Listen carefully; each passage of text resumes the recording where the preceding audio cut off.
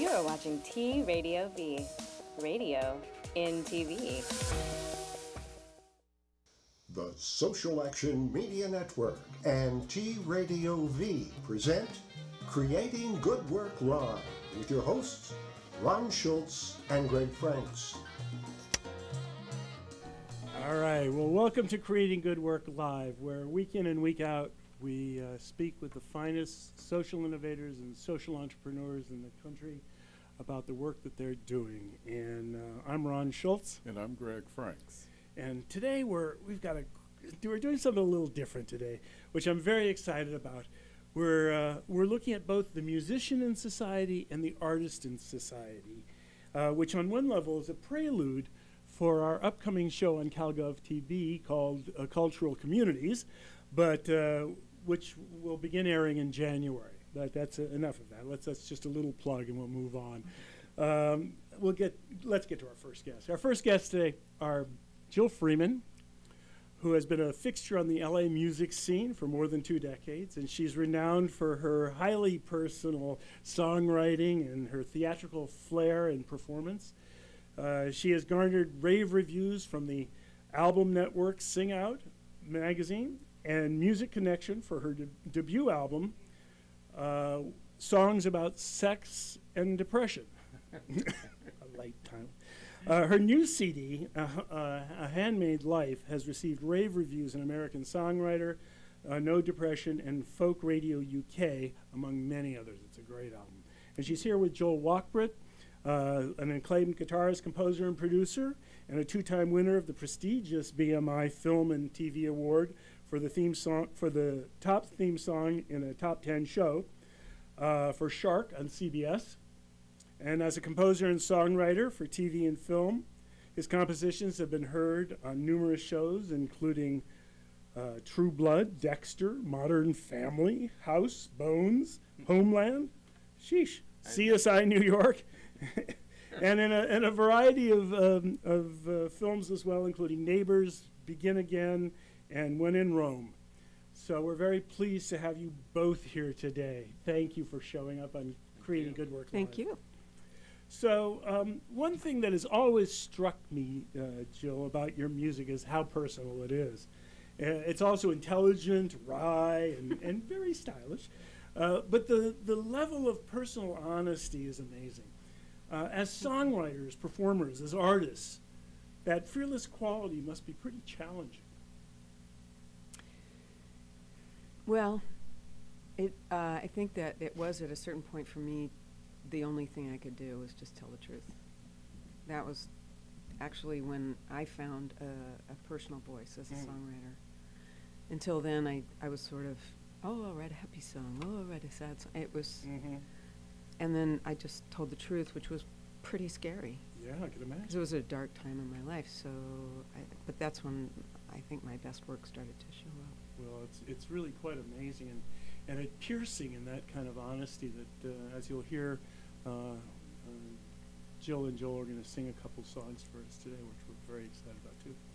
So your work has overtones of Jung, of Buddhism, of Stephen Sondheim, Kurt Weill, and and yet, like Sondheim and Weill, there is a connection at a real human level that moves people, that gives us a mirror into our own recesses. Talk a bit about your goals as a musician. You mean with this project? Yeah, well, in general as well. I don't know that I have goals as a musician in general, except to speak from my heart and be honest. With this project, I just became fascinated with fairy tales and the deeper meaning. A Handmade Life. Yeah. Yeah. Thank you for saying that. And I am a student. I do study Jung and Buddhism, and they just filtered into this. And I'm just really interested in the deeper levels of the psyche. So that's why I was passionate about this. What about you, Joel? Are there goals for you that are different than that? Well, I think goals, my goals have changed in a sense through working on this project. So I was actually doing a lot of what I could say is maybe not truthful music for the industry, and where you are supplying them with product, you know, like the musical equivalent of film stock library. That you just give them something. And doing this project, Handmade Life, was really scary, and I didn't know why till I was done with it, which is that because it was so personal and so artistic, it kind of required me, as I produced the CD, to go beyond the comfort spot. I had to go out onto that diving board, that high dive, the really big one they do in the Olympics. And it is scary. And had to do a lot of flips, and Yeah. I've never flipped before. Well, I'll tell you, this album knocked my socks off. Thank you. And I'm hoping that you'll do one of the songs from it now. We will. Okay? Do you want us to do? I Okay. want to do it right now. Can I just You can, if introduce you need to. it? It's Sure. the second song on the album, and it's kind of the whole album is kind of a journey into the dark world of the psyche, and this is sort of the gate in. It's also kind of a picture of the landscape of my own mind. So take that as you will. This is called "Letters from Murder Town."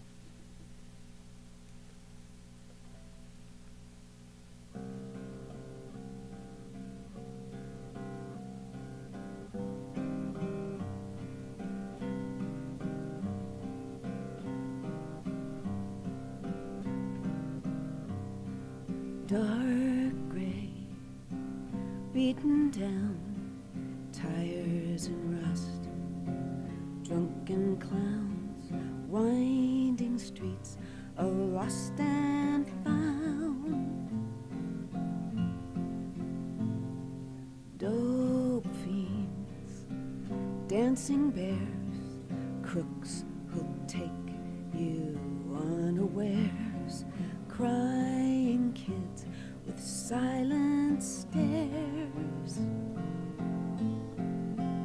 Oh, I miss my home of origin, that dusty cornered land of sin where good and evil all mix in. Cotton candy, bathtub gin. So if you see me smiling, all wistful and beguiling, you'll know my heart is filing letters from Murder Town. Letters from Murder Town. Letters from Murder Town. Letters from Murder Town.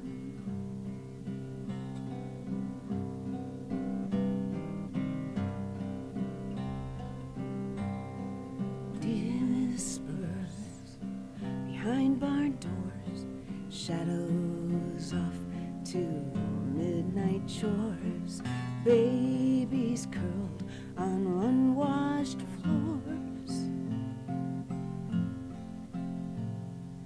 war-torn, tender hearts, broken souls in bits and parts, pinned like jewels on necks of tarts.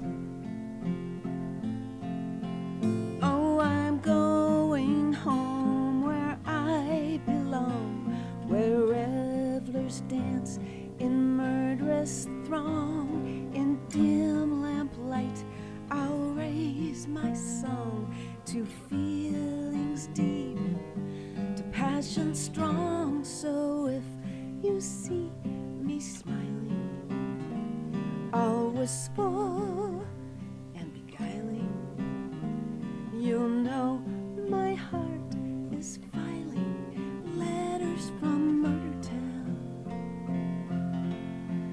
Letters from Murder Town. Letters from Murder Town.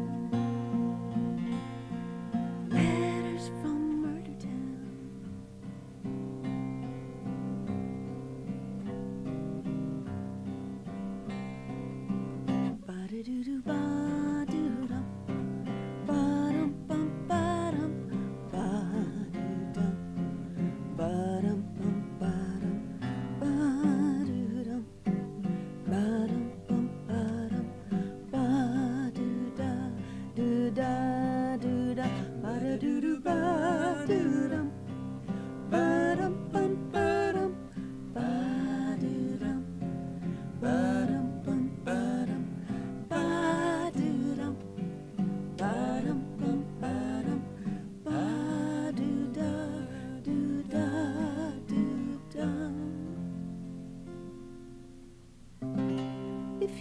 see me smiling, wistful and beguiling. No, my heart is filing letters from Murder Town, letters from Murder Town, letters from Murder Town, letters from Murder Town.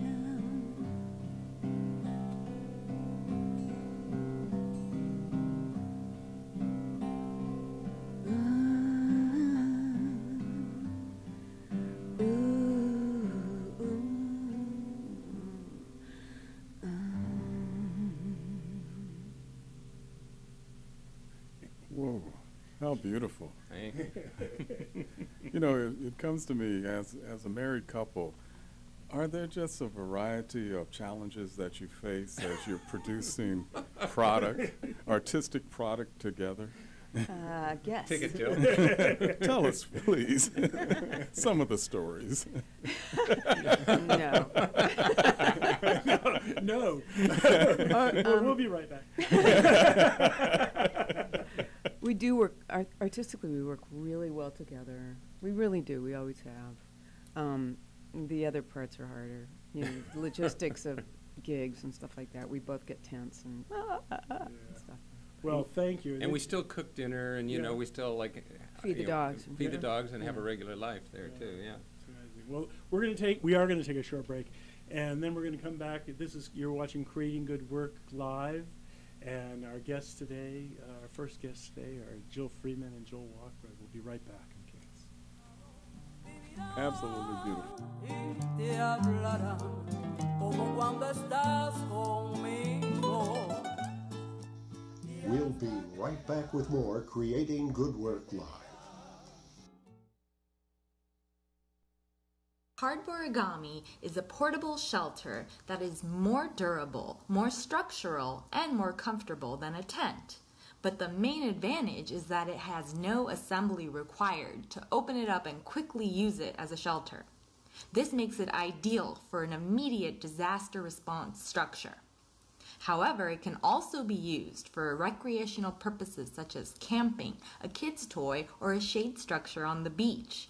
And we do sell these structures in order to fund our mission to help provide privacy and protection from the elements to those who don't have it. I realized that Los Angeles is the homeless capital of the U.S., and I decided I wanted to do something to change that. Recently, with grants from the Annenberg Foundation and from Toyota, we've been able to implement a program we call Youthployment, where we hire local homeless youth in Los Angeles to do the initial construction of Cardborigami structures. My vision for the future of Cardborigami is to be the #1 disaster response organization to efficiently provide shelter to people after any type of disaster. Sustainable Law Group is a different type of law firm. Our clients are primarily social enterprises, nonprofits, and green businesses. Our mission is to provide legal counsel that is aligned with our clients' values by providing integrated, sustainable, and comprehensive solutions. We're a full-service law firm. Starting a benefit corporation, cooperative, or nonprofit, the attorneys at the Sustainable Law Group are ready to support you in all stages of your business. Find out more about Sustainable Law Group at sustainablelawyer.com. Welcome back to Creating Good Work Live on T-Radio V. Yes, welcome back to Creating Good Work Live on calgov.tv and T-Radio V right now. And we're very pleased to have as our guests Jill Freeman and Joel Wachbrit. And we want to focus this segment on the musician in the community and as a troubadour, as herald.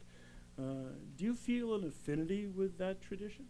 Absolutely, I do. I feel like that simple tradition is coming back on kind of from a groundswell kind of level. And I think that music creates community, especially live music. Mm-hmm. So it is a conscious effort on your part to go out there and Absolutely, yeah. How are you functioning in in the interacting of this new genre of artistry that we're facing, and at the same time trying to find that music appeal of a story and an experience that is shared in life. Are we feeling any of these things that I would feel so well in the 70s or 80s, Yeah. but I'm not feeling them anymore. Right. I know. I'm not sure. I have a similar experience. I'm having a similar experience, and I'm not sure. There's so much going on now. There's so much explosion of technology and choices for people to have as far as where to put their attention. It's almost like it's just too much noise almost. But within that, there may be, I talk to people and I find that they're very into music, and they're very into finding music that they like that's very individual to them. So that's very encouraging. Whether a person can become a millionaire anymore as a songwriter I'm not that optimistic about that. But as an artist, you just do what you do. So Dylan gets the Nobel Prize for literature. Is that an aspiration now? Yeah, right. I think that the thing that I was just thinking about this today, that he's like an icon. He's an amazing songwriter, and he's also like an icon of several decades of a swell of attention to popular music and to music of the day that's been going on. And I don't know if it's at the end, if we're at the end of that, or just in another phase of that. Well, but I'm more power to him. I'm inclined to say we're not it. at the end of it. Yeah. And I think one thing that's interesting is talking about the 60s and 70s. There was a lot of bad music then as well. Yeah, We just don't remember it. Yeah. So it doesn't. Fortunately, it doesn't get remembered. It doesn't get remembered, and there's a lot of people still inspired by Bob Dylan now. Yeah, it's So, true. yeah. So let's hear some really good music. Why don't you guys give us another song? Thank you. This is from their from Jill's new album, A Handmade Life. This is a song about a fairy tale called The Handless Maiden. I'm going to take this off so I don't bang my guitar with it. The girl in the story has no hands, and she's just eaten a pear from an orchard of a prince, and he's confronted her. And she's had this long story, so she stands up to him. She's all muddy and probably flea-bitten at this point, starving, and stands up to the prince, and this is what she says.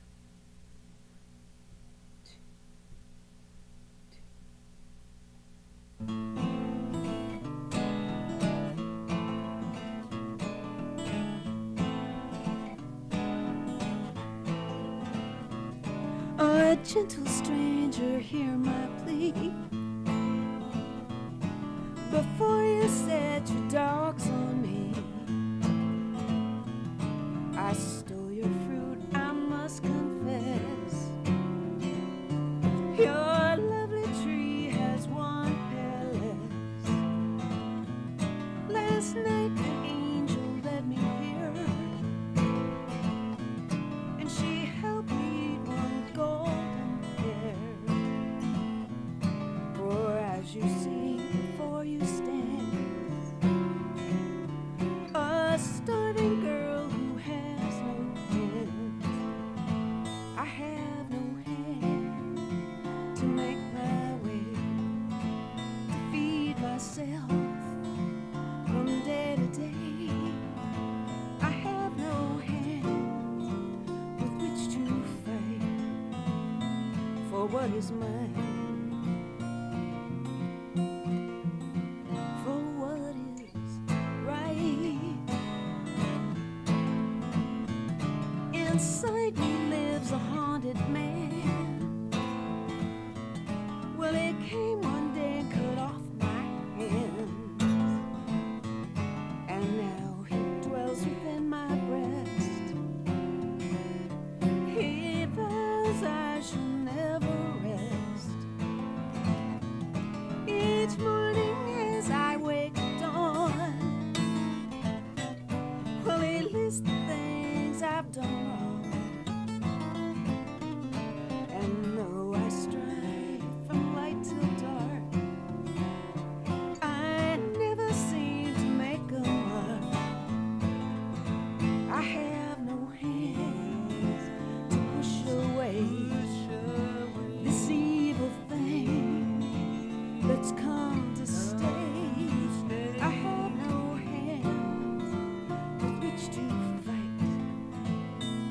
what is mine. For what is right. Bum, bum, bum, bum, bum, bum. Bum, bum, bum, bum, bum,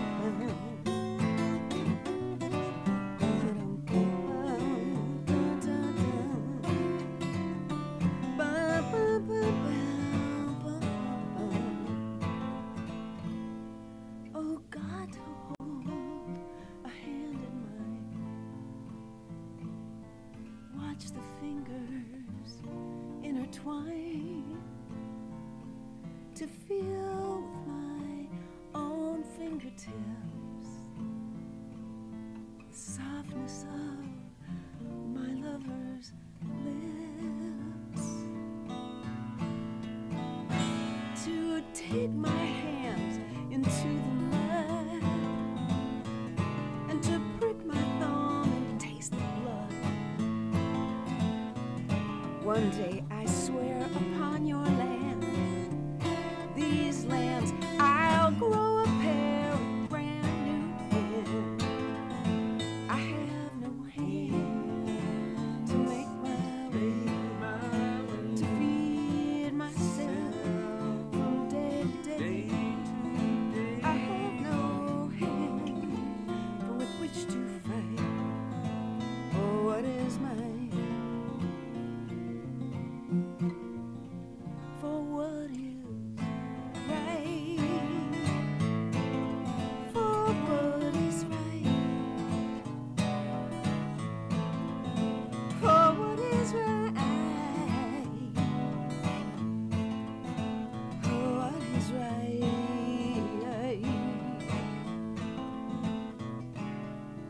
For what is right.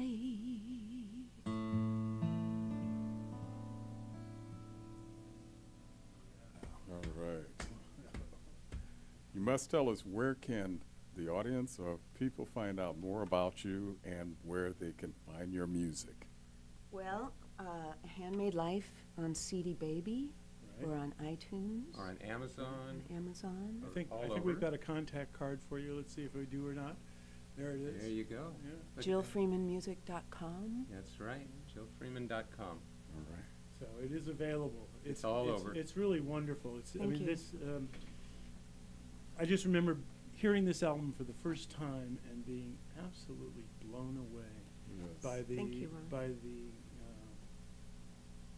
by the whole ambience of this Yes. and what comes of it. It was just great, and we're really happy that you guys could come join us today. And Thanks for having and, us. We're and because honored. I think that it's this notion of music and its role in society is we rarely talk about it. We hear the music, but we don't hear about the influence. It's in our genes. It's Yeah. imperative to our growth, I think, Yeah. music. And it's beautifully expressed. And at, Oh, thanks. and at this challenging time, man, we need all we can get, didn't it? Need a little art, right? We sure do. Little honesty. So we're going to go to a short break here and thank our guests again, Jill Freeman and Thank you. Joel Wachbrit, Thank you. and Jill's Thank you new both. album, Handmade Life, extraordinary. Find it, listen to it, you'll love it. Thank you very much. Thank you Thank both. you. Okay. And we'll be right back with Creating Good Work Live.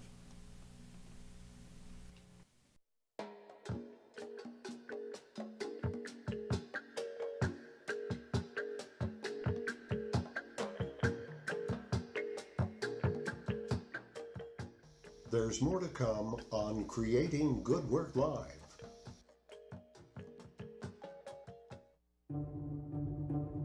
The real question that needs to be asked, as well as answered, is what is it that we can do that is unique, that is impactful? I'm Estella Pfeiffer. This is my brilliant bus. We are going to empower every individual and every organization to do more and achieve more. I had an idea, a bus that brings technology to kids that need it most. When I look in the mirror, what do I see? A brilliant mind.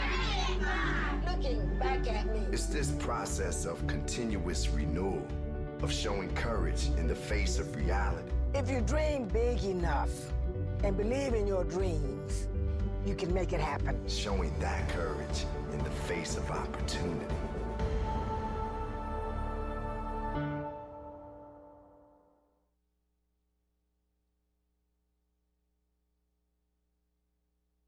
What can you do in 3 seconds? You can blow bubbles. You can hug a friend. You can help a stranger. You dropped your ID. Oh, hey, thanks. But also, you can put lives in danger. Dude, you're falling asleep. Drowsy driving is just as bad as drunk driving. We need to pull over. Yeah, you're right. So what can you do in 3 seconds? The choice is up to you.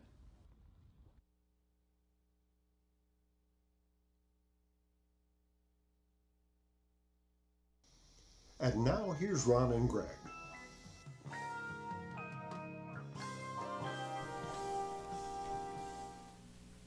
And welcome back to Creating Good Work Live. Our next guests are from Angels Gate Cultural Center in San Pedro. Cultural Center, is that correct? That's right. Okay. That's right. That's right. They are Judith Blahnik and Wendy Milner Calloway. Yes. And Judith is the chairs the Angel Gate Board of Directors. She is a writer, director, educator, and urban arts organizer.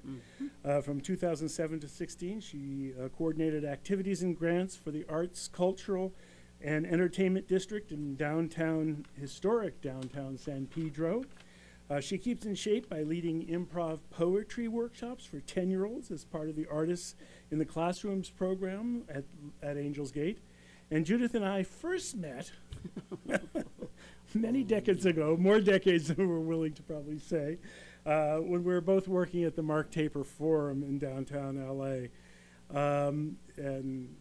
It's great to have her here. And Wendy is a studio artist at Angels Gate and also on the board of directors, a writer and sculptor who got her start in theater as a set designer. And she's been an art director, an exhibit designer, and novelist, because she says, I like to make things up. I do that all the time. I've yet to read a novel. At any rate, we're very pleased that you can be with us here today on Creating Good Work Live. Thank you. So the Angels Gate community has been around. Before we get to these questions, I think it's even better if we start off with a video that you guys brought that'll kind of give folks an idea of the kind of things that Angels Gate is all about. Is that all right? Great. We begin there? Yeah, great. Okay. Thanks.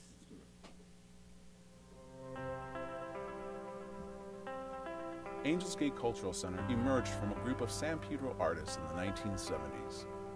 They created artist studios and exhibition space within the 1940s era Army barracks in the upper reservation of Fort MacArthur at Angels Gate Park. The center brings art and culture to the community through interactive classes, gallery exhibits of both local and international artists, professional artist studios, art education programs in schools, and cultural events. I love Open Studios Day because it's a day when the whole community can come up and really meet our artists, but also see what goes on in an artist studio. I'm very proud to be able to participate here today at Open Studios Day for Angels Gate Cultural Center. So one of the exciting things for me is to see my young students going in, meeting artists, seeing what they do, so that being an artist becomes very real to them. When we're here on the grounds with them, taking them on field trips, if I say we may see an artist today, they just think that's like a movie star. For me, Angels Gate represents the importance and value of expression, you know, the ability to express oneself and have that breadth of perspective in our local community. I find it to be very profound, so I'm happy to be here. Oh my gosh, to me it's as important as food to our well-being, our health. It's a language so powerful. What would be life without art? It's therapeutic. It's something where you could come and be calm and just also feel a type of oneness with yourself and with nature that's really unique. That it's so natural, kept so natural, that's art in itself, and that it's kept simple, and the art, you really notice the art. It's not taken away from it by beautiful buildings or extras. There's the harbor, powerful technology. It's balanced through the art in San Pedro. Angels Gate Cultural Center is a place that unites art, community, and culture through creative discovery, exploration, and enlightenment. Angels Gate Cultural Center. Come for the art, stay for the view. Well, that certainly does give us a sense of the space, and it's been around for 38 years and has been a 501c3 for 31 years. How has the mission grown? How has it changed at Angels Gate? At the beginning, as Wendy likes to say, it was like an Occupy movement by the artists who were actually allowed into the space by the community to create something there, and many of them from Otis Art Institute, many teachers from there too came. At 10 cents a square foot, they could have a studio to work in. So they changed these barracks that you see there now as into all kinds of workspaces. We have 51 studio artists there now, and not one studio is like another, thanks to the originality of the original artists who were there. The mission then was to survive and try to create something going on up there to bring the community up. And I say it's up there because, as you can see, it is on a hill. It was difficult, though, because for previous years, since 1938, that hillside was not was restricted. That's what I want to say. So anybody from the community could never walk onto that ground, and I think it had this sort of invisible shield around it and became difficult. So in the early days, it was survival, and it went through a lot of hard knocks. The Department of Parks and Rec had us on a year at a time lease, and it became scary. They could pull the rug out at any minute. About 7 years ago, we got a 30-year lease and began to actually look at the mission of this place and develop a mission that was worth investing in. And it's where Wendy and I met on the board about that time. And Judith came up with this incredible idea with one of our other board members that the mission statement should come through an organized meeting of all the artists, so that it wasn't just something from top down where the board comes up with an idea and tries to sell it out to the artists. But we had all the artists meet, and they started this incredible process with them where, first of all, the artists got to say what they didn't want. Because you know how people are, they have this kind of throat clearing of like, when you say, what do you want? They start with, well, I'll tell you what I do not want, right? So everybody got to put up these signs. We wrote them on papers, and we pinned them up around the room. And then Judith and John led them through this process of, okay, now we see what we don't want. What would be the most important thing to you? And all these different artists were putting up their words about what they wanted the mission to be. And then we had dots that we put on things, and by process of elimination, we came, I mean, it was brilliant. And what I think as an artist being there and also on the board is that this process made us come face to face. This wasn't email where you can be snarky. You had to look at somebody else, and that makes a big difference in building community in and of itself, is to be vulnerable and say what you want, having said what you don't want. So the mission was built by the artists. And we decided that as a board that anything now done up on the Hill has to be through an inclusive process, members of the board and the artists and the staff, that we all have to buy in. And this process helped us all buy. The board members were in that group too. Nobody sat in an office somewhere and made this mission up. It came out of this process. And since then, in the past year and a half, everything we've done has been face-to-face, talking about it, getting buy-in, which is beginning to create a brand up on the Hill of open discovery, open, experimenting, values that respect each other's work, cooperate, collaborate, show up, be present. We're all living by those now. It has to be from the boardroom to the broom room where this happens. If community residents and city officials, have they joined in with you on this cause? They're starting to, and I think this is kind of my own kind of platform here, and I think Judith would agree, that all of us, and in our culture in general, we have this kind of mystique of the individual, and we've kind of taken individual to this point where the community is less important than the individual, but we all want to be in a community that's inclusive. We want to feel safe, we want to go and be unique and singular and do our work as artists, but we want to have a community, and people in the community have those same feelings. They may not be artists, but they still want to be respected as individuals, but they want to feel safe in their neighborhood. They want to, and so right now I really feel like we are the place pulling people in, and they are beginning to respond, and it's all about being face to face. Yeah. I can imagine that your decision-making process, having to include everybody in that process, is not real fast. No. The decisions get made very slowly. But how do you go about creating those connections within this diverse community up on the hill and the diverse community of San Pedro? It seems to be quite extraordinary. Very slowly. Slowly and surely. And we've just decided as board members of a 501c3, it's our big responsibility to make sure that all insurances are in place so that this place can deliver the mission, which is really simple, to provide space for artists to work, to engage the community through arts education, exhibits of contemporary art, and cultural events.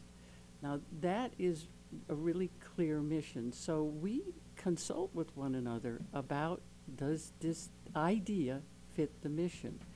Artists have to share this same mission. Provide artists for space to work. Well, how does that impact me as an artist who has a space?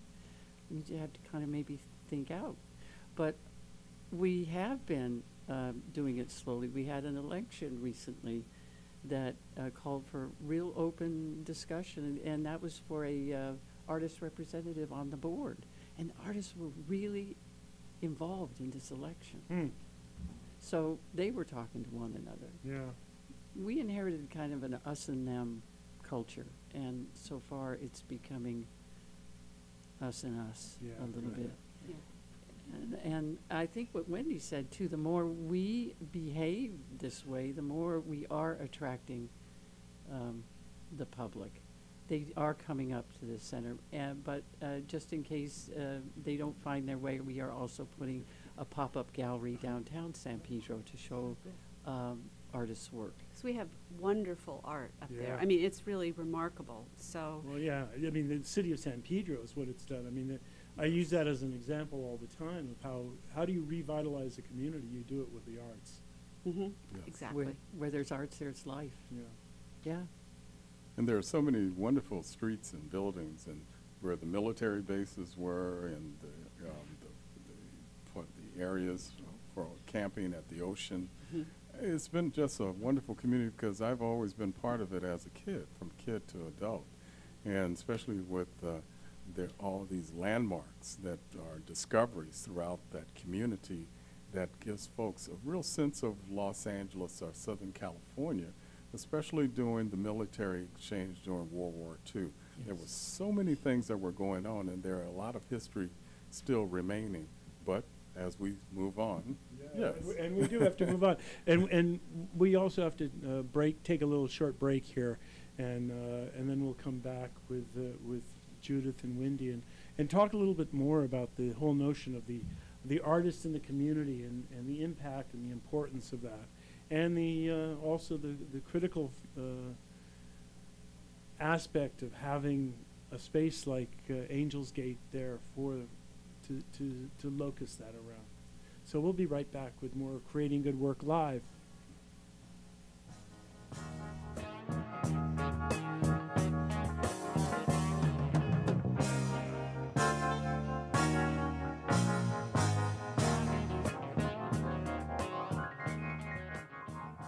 You're watching Creating Good Work Live on T Radio V. Every year, 15 million teens are a victim of cyberbullying. 19,000 of those teens contemplate suicide. What if we use the power of social networking to inspire America's teens so they build each other up instead of tear each other down? Would our community be a better place? Would our country be a better place? We think so too. Getting America's teens to help one another is what the Great American No Bull Challenge is all about. Hi, I'm Dr. Oz. It's my daughter Zoe. Hey guys, I'm Zach Beach, one of the youngest race car drivers in the country. Hi, my name is Nicole Edgington, and I'm a national spokesperson for the Great American No Bull Challenge. Each year, 15 million teenagers are cyberbullied. As a kid, I was bullied, and I never let that stop me chasing my dream to get to the top in racing. Learning how to deal with cyberbullies on your own is a complicated thing to do. So please join me. Join Team No Bull and join the conversation. You plus No Bull. Proud partners of the No Bull Challenge.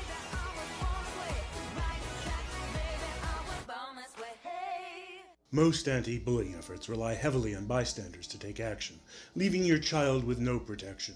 The No app aims to change that. Now your child can summon the assistance of a policewoman to tell the bully no, and you get alerted in real time with a map of your child's location. With video evidence, the bully's parents can be confronted, and school officials can be forced to take action. You get increased peace of mind, and your child gets increased self-confidence.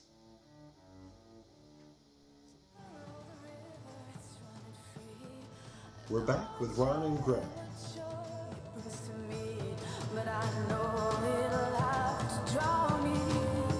Right, and we're back with Creating Good Work Live. Our guests are Judith Blahnik and Wendy Milner Calloway, and from Angels Gate Cultural Community Center, a Cultural Arts Center. Angels Gate Cultural Center. There we go. I knew it was there somewhere. It's a mouthful. It is. So I want to hear more about the role of both art and artists in society, and how the work that you guys are doing is supporting all that. One thing, we have a program called Artists in the Classroom. We have 9 artists who go into the classrooms for a 12 or 13-week residency. They go once a week, every week, in one of the 5 grade levels in elementary school, and we have a couple in high schools too. So we are in about 90 classrooms on a weekly basis, and sometimes a daily basis, LAUSD and some charter schools as well. These artists, their mandate is to go in and do what you do. Bring your form, your work, your process into the classroom and do something with the kids so that the children not only get to work with a real artist, they get to learn about process and not product necessarily. Mm-hmm. And we don't give the artists the curriculum. The other thing we do is we have a community classes program up on the hill, and those two are, this is a wonderful entrepreneurial footprint. If an artist like yourself has something you would like to do, a workshop or a class, you come to us and say, can I have space here? And we give you space there to teach your class. We do not curate the classes. We let the artists curate themselves. If they want to teach, they teach. And right now we have 16 artists at work, 22 classes a week up there. About 1,300 people are served at each year, this past year, and it's growing more. We also have open studios days. Twice the artists open and invite their classrooms, anybody in. Families come. It's a whole afternoon. There's food trucks. Yes. And it's this Saturday. Okay. Well, go ahead. Listen to Wendy. It's this Saturday. I guess we can jump to the open studios day. So let's talk about that now. It's what's I find remarkable is that people who haven't known much about Angels Gate will come up and they'll go, oh wow, there's all these different artists up here. I mean, they're continually surprised. So we still clearly, even though we're getting a lot of people, we're getting a lot of new people. And we're getting people from outside of San Pedro as well, which is part of also what we want to do is, somehow it seems if you're the most popular girl at the dance, more people want to dance with you. So we're trying to get ourselves known outside of San Pedro, Right. because somehow having people come from other areas helps bubble up, it percolates into the local community as well. It's like, oh, there really is something happening here. And also, who is your audience for On the Map? Well, this is an interesting thing. We have decided that we would do, in this idea of getting more people to know about us, we have taken artists from opposite ends of the 110 freeway, and the artists from Northeast Los Angeles will be showing in San Pedro, and their maps, artist maps, their ideas of place and history and who they are, show down at Angels Gate on Saturday. The following weekend, on the 12th, these artists from San Pedro will be showing in Highland Park at Avenue 50 Gallery, and it is their dreams, their idea of history. And what's been interesting when we did this open call is that several of the maps made by artists in San Pedro, the same impetus was had by an artist in Northeast LA to make it. I have two people who've done mannequins of clothing of their trips and how they see the 110 freeway. And as it turns out, the 110 freeway was originally a Tongva Trail. And it became the Spanish wagon route, it became the stagecoach route, it became Figueroa Street. And one of the projects we have is somebody has walked the entire length of Figueroa and taken pictures now. And then there are people working on ancient tribal connections. So the maps are beyond what we think of as a regular map. And I think we have buses.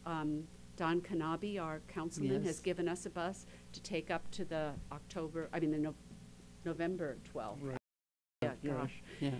And they have their councilman bringing a bus down here. So we're Great. Oh, so that really is connecting communities. we are Yes. really connecting Yes. opposite ends of the 110 freeway. Yeah. Nice. Cool.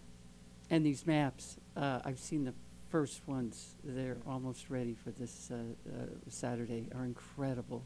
The ones from the Arroyo Artists Amazing. Collective Yeah. from Highland Park. They are opening it at Angels Gate this Saturday, from 1 to 5. 1 to 5. Yeah. Yes, there'll be So- music and artists open studios, and this on the map. So obviously you're trying to create this greater connection with community, and community as a whole, not just the San Pedro community. And is that, I mean, do you see the influence of that on our current society, on what's going on now? I think it is the most important thing we can do right now, is that instead of thinking of the other end of town as being other and dangerous and places you don't go, we have to see that, especially in these artist maps, you see that we dream alike. There are two people who've done dream maps. We dream alike. We have an idea of being connected and at the same time keeping what makes us unique. Yeah. So it really, it's what we need to do. I think community is the only place left right now in this political climate where we can find cohesion, and we have to do it. Yeah, we do. We certainly do. And if not through the arts, yeah, I mean, if this Then nothing, certainly not through politics. No, it certainly hasn't been proving that way. So, And where should individuals go to learn more about it? We have a card. we do. Yes. So but you could also tell us. Angels Yes. Gate Cultural Center is at the end of Gaffey Street, at the end of the 110 freeway, high up over the ocean, 3601 Picture of it. South Gaffey. There we are in San Pedro. That's the number to call. Anybody who picks up that phone will give you all the information you want. But go to our website too, angelsgateart.org. Beautiful pictures of the studio artists, the art they're working on, of our past shows, and a little hint of the show coming up. That's great. We also that's where the Korean Bell is. Right. Is that We're the up behind it. Yeah. We're up Yes. behind. Keep So- going up. Yes. Don't Going stop up. at the Korean Bell. Right. We all have those 9 old barracks buildings barracks, yes. that we're struggling to take care of. Remember that they were built in World War II to be burned down in 10 minutes if the enemy ever got on shore. And they've so been that there. so that tells So you. it's time. Artists of the world unite. Really? Yes, yes. So Come, true. come see us. Yes, indeed. Come be with us. Oh, we're so glad that you could be with us today and share what's going on in this part of in this aspect of the kind of good work that's happening in our community, and we're really pleased that you could be here. We understand we are your last show. Oh, you know, the interesting you are not our last show, but you are our last show in the this last facility. show in this facility, in this studio. Well, after I feel 5 honored. years, after 5 years, the crew is crying. No, they're not. They're not. No, they're not. They're cheering. But after 5 years, it's all moving downtown. And we will be inviting you to our new home. Yes. Okay. Thank you. And that's we where will return. And that's Yes. where With our CalGov friends. TV, and that's where CalGov TV will begin operation in January. In January, and we're looking forward to it. Well, we like what you're doing. Yeah, good. We want to join well, in.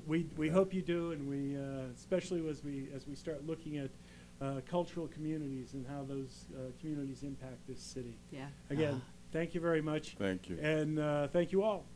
And thank you, Yes. Greg. And thank you. Thank you, Thank guys. you, thank you, thank you. Thank you. And And the we'll balloons we'll and see the you confetti. we'll see you in about a month and a half in Okay. January. Yeah. Thanks a lot. So we can always keep up with what's going on.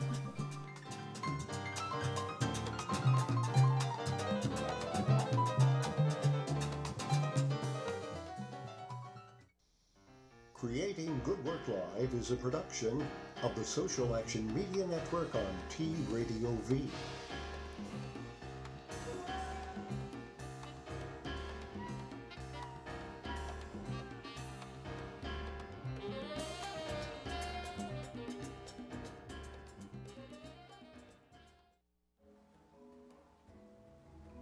You are watching T-Radio V, Radio and TV.